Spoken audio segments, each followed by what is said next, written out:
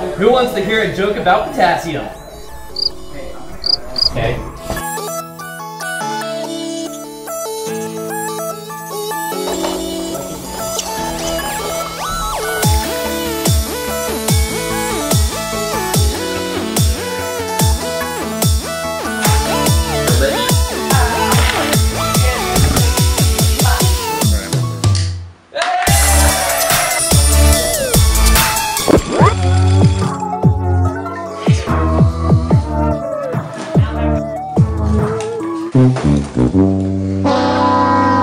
Robot in one weekend, Barry.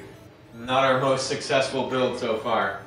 Yeah, we've had a lot better builds than this one, but hopefully you all can learn from our failures and figure out how to improve upon them. And we did have some successes. The drivetrain, we tested it, really worked well. We were able to get up to the mid-zone, but we definitely had some CG problems, so we can't really say it fully worked in the final robot. But we have every reason to believe if you could keep your CG down, this drive layout could work for you. Yeah, absolutely. We had a lot of mechanisms that independently, all the mechanisms worked great. However, as a full system, they failed when they're trying to work together.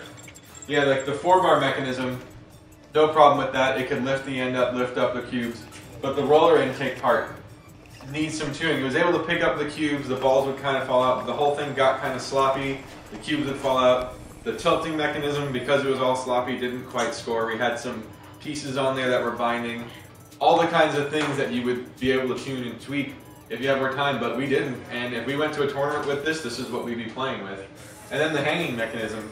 Yeah, absolutely. We have a combined telescoping arm with the winch system. It worked out great as for deploying out the winch, but then our goal was that we would be connecting to it, reversing our drivetrain, latching on, and then winching ourselves up. The reversing back didn't quite work because we're too top heavy, high center of gravity, we would topple over in that process. The winch worked great. I mean, once we hooked it on manually, like you saw in the video, it's able to pull itself up most of the way, and we learned something big right here. This bar gets in the way of trying to get all the way up if you're just trying to drag yourself up on here. So something teams can definitely learn from what we've done.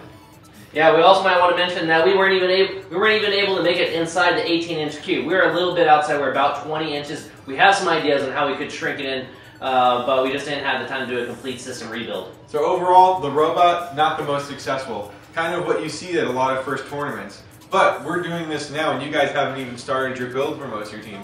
You have the opportunity now to go out and spend the next 8, 10, however many weeks you've got, months, to get a better robot done. Learn from what we've done, and you might find yourself at the World Championship. Good luck.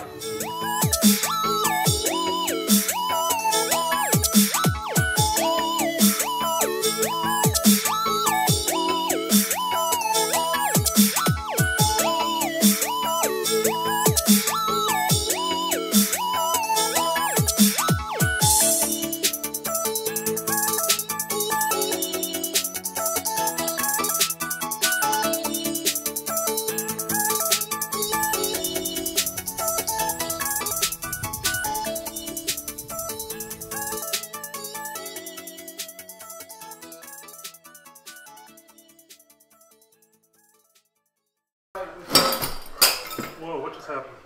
What just fell? Ah, glass. Yep.